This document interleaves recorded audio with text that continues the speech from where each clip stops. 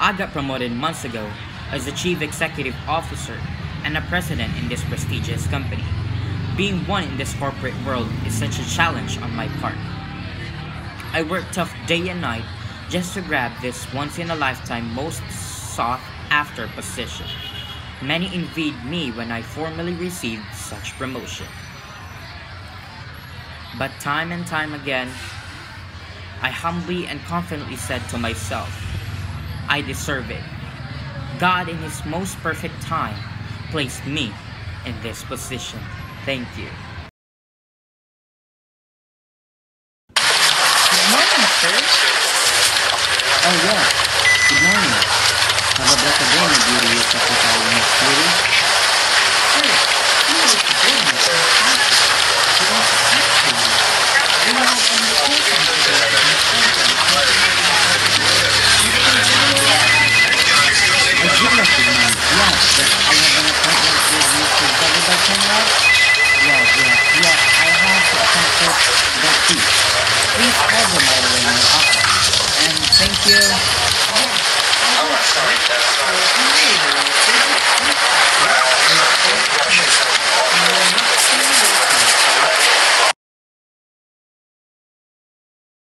I, being your boss, has the responsibility to look after the welfare of my subordinates.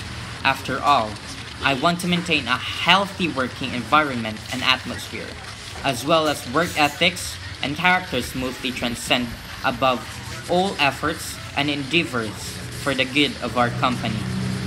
Sir, Mr. Chavez accused me of having an illicit affair with a very close friend of mine and spreading malicious gossips to the other employees here, which I abhorred the most. I heard about it. Is that true, Mr. Chavez? Yes, sir, I may say true. But Miss Chinky once placed me in an ignominious situation one day in the cafeteria, telling everyone around in her table that I wooed her, and she turned me down. Wanting to avenge her? I understand your situation, Mr. Chavez, but you need to think twice, thrice, many times before doing it. You may have satisfied and pleased yourself in taking revenge with Miss Chinky. But do you have peace of mind? I mean, you need to consider her frailties. I have started to think and ponder about it, sir.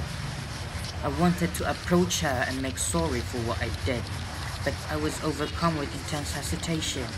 You're such an unfair guy, Mr. Chavez. You are evading me despite I want to befriend you. Yes, I admit that I like you, but please be gentle with me. Tell me frankly what you feel towards me and I will understand. Wanting to tell you that I'm sorry for what I did to you. Miss Chinky, you may be whelmed with emotion, but don't let it rule over your mind. I'm sure that Mr. Chavez has his reasons behind his actions.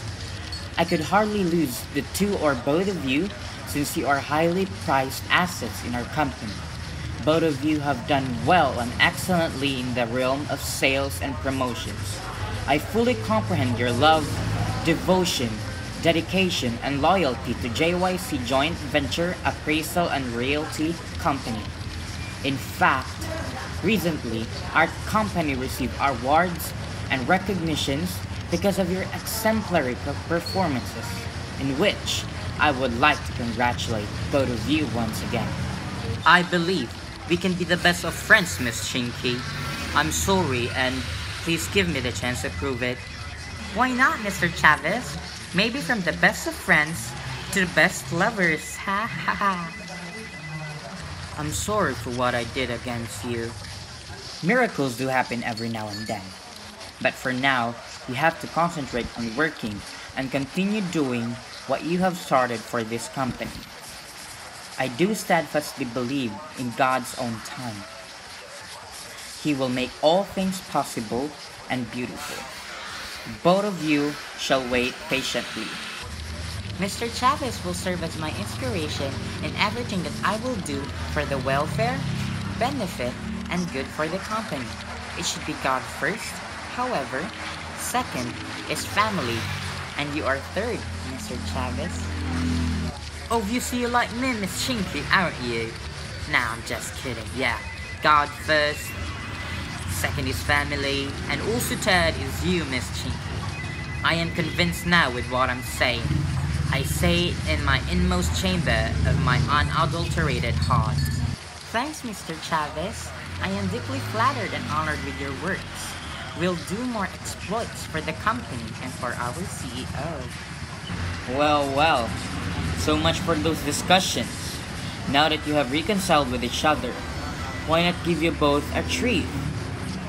A treat for my beloved CEO? I don't have any idea. How about you, Miss Chinky? Same as you, Mr. Chavez. I don't have any idea at all. I have been started thinking now. Oh, what will it be? Tonight, I will set you your first date. You both deserve a dinner treat.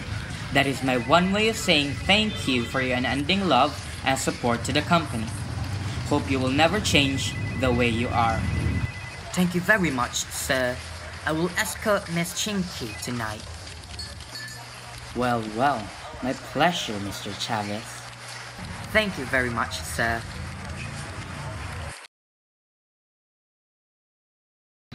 I would like to commend everyone for their continuous commitment for the company. We are working here as a team. In other words, together, everyone achieves more. I am looking forward for more years to come, more innovations, more rewards, and commendations. I can't make and do it by myself, but I need you.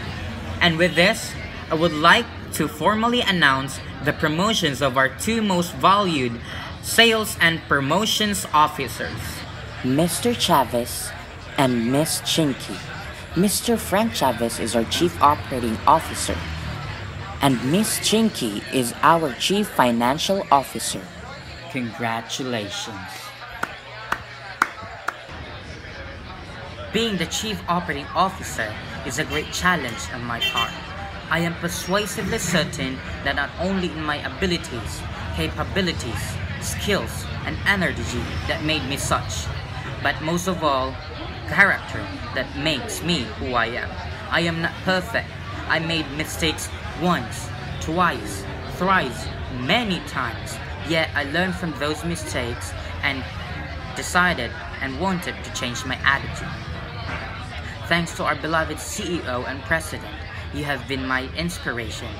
I also, being the Chief Financial Officer, is a wondrous opportunity to serve this company.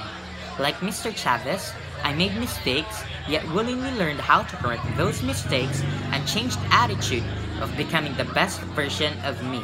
In other words, character plays a very important role in the workplace. Our company has the system. I have the skills, potentials, capacities, and above all, I have the integrity, the character. Thank you very much, our beloved CEO and President. You've been my inspiration.